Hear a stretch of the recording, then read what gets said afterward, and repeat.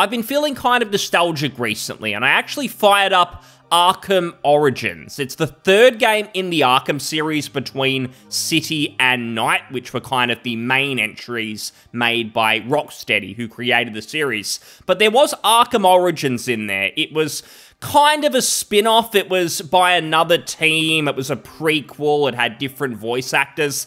It just felt a little bit cheap at the time, I think 2013. I wrote it off as just being kind of a cash grab. I thought, who cares about that? It seems like a copy and paste, a retread of City. I don't need to play it. I'll wait for Arkham Knight, which is the proper new entry, which eventually came out. Well, now I'm kind of missing the series. I'm missing the Arkham games because we haven't had one for such a long time. And I went back to Arkham Origins, and I was kind of shocked because I thought, I'm actually enjoying this. It's pretty solid, and it makes Suicide Squad look like a total joke. And that's the sad state that we're at, that a game like Arkham Origins that was really a cash grab, at least in terms of the motivation for making it.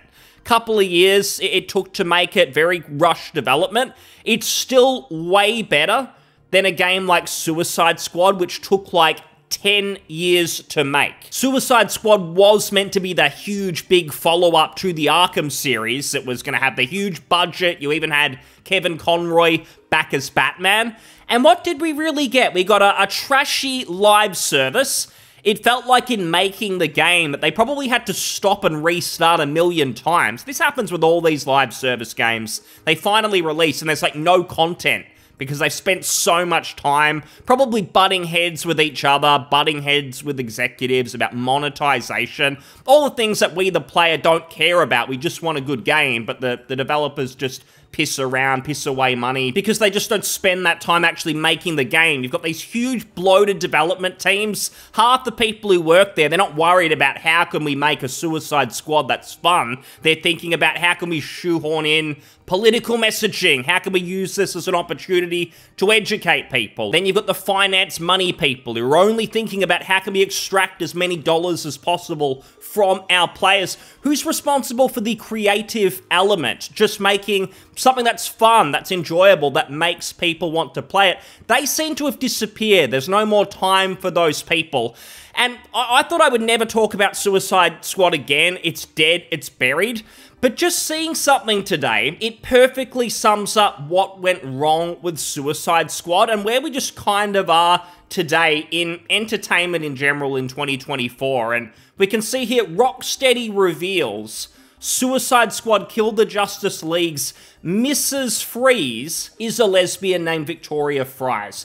Now, this actually reads like a parody. I didn't read this and get angry, upset. There was a time where I probably would have. Like, after Arkham Knight, I was expecting great things from Rocksteady. Now I just don't care. Rocksteady are literally dead.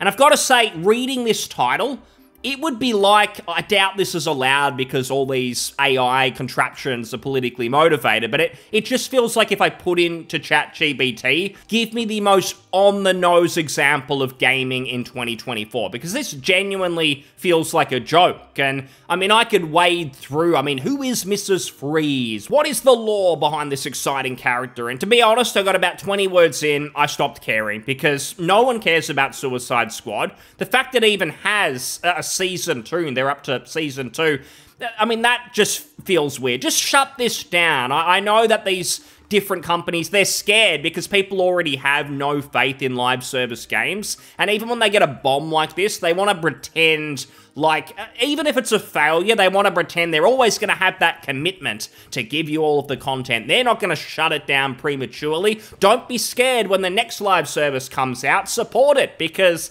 even if it bombs like this, they'll continue to deliver you content. You'll never get let down.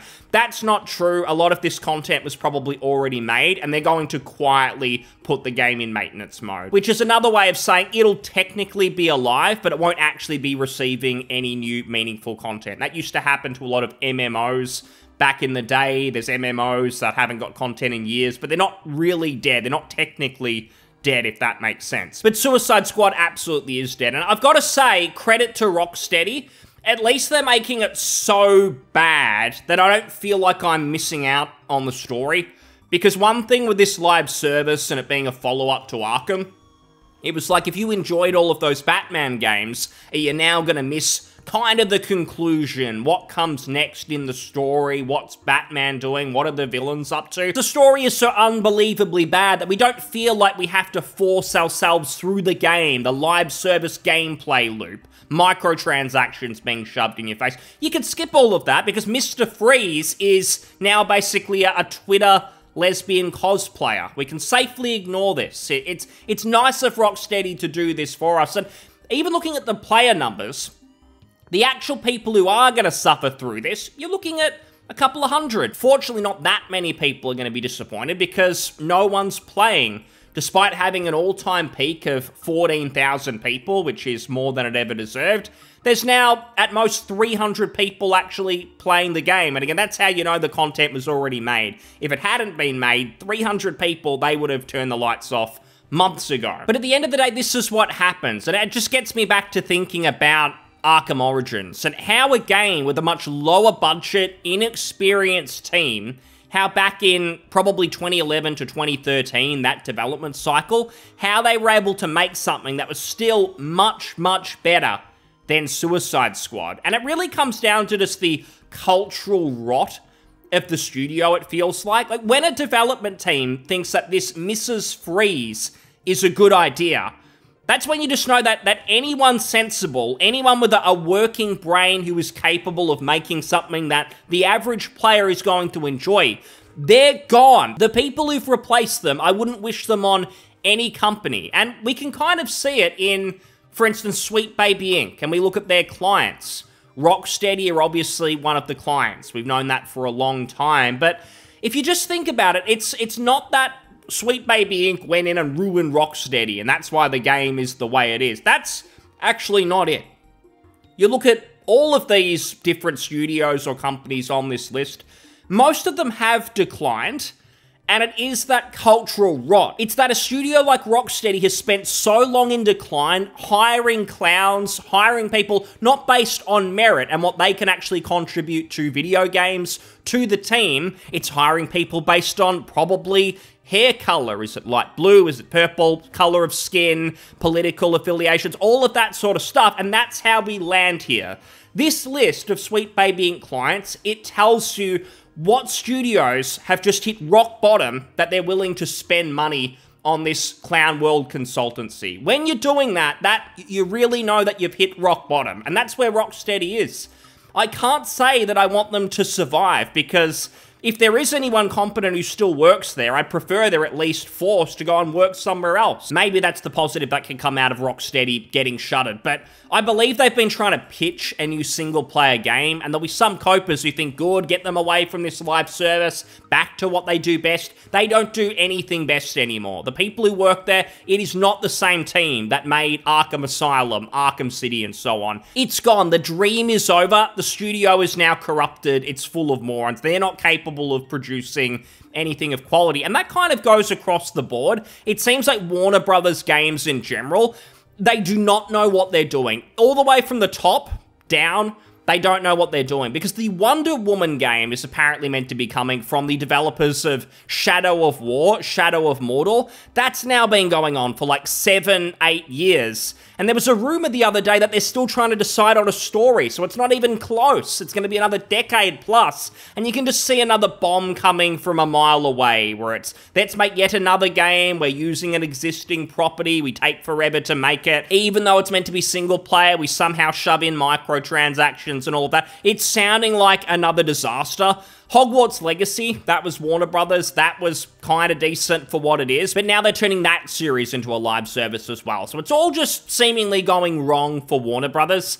I do want to end on a positive note, because, again, going back to Arkham Origins, it got me thinking just about, say, open world games of this style, because even though Arkham City, Arkham Knight, and so on, Origins, they are technically open world, they feel a little bit different. It's why I've always liked them. They feel different to just a lot of the copy and pasty, bloated open world games that we get these days. I really like that it's smaller in scale, but the content usually feels more meaningful. For instance, the collectibles around the map, In a lot of games, that just feels like little dopamine hits. You just follow the arrow, you go and get the next collectible, and you continue on. And that's literally it. It feels brainless. These days, it feels like it's hard to do that without having something on like the second monitor, for instance, watching a movie or something. And I don't like that. I'd prefer that the game was totally engaging me.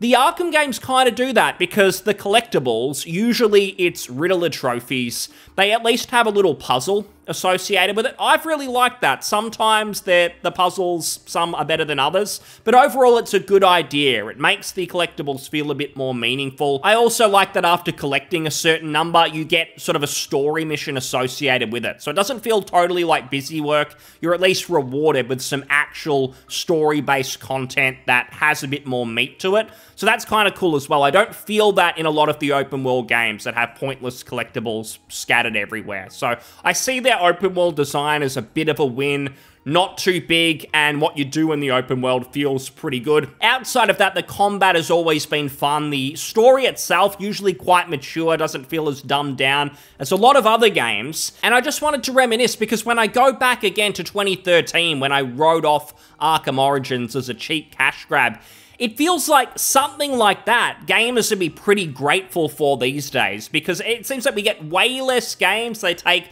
way longer, and so many of them are actual disasters. They're not just sort of average quality 8 out of 10s.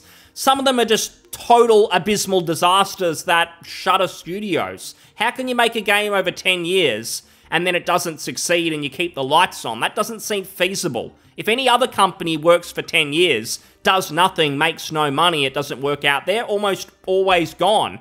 So it's going to be no different for the game industry. Something has to be figured out.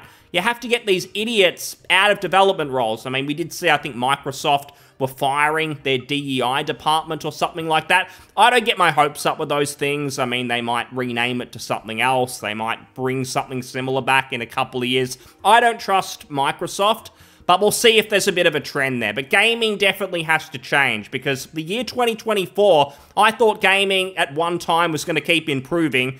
Feels like it's stagnated. When you're reminiscing about Arkham Origins and thinking, why can't more games be like that? Feels a bit sad, given at the time that did feel kind of like a cash grab. Thanks so much for listening. I'll see you on the next one. Cheers. Bye.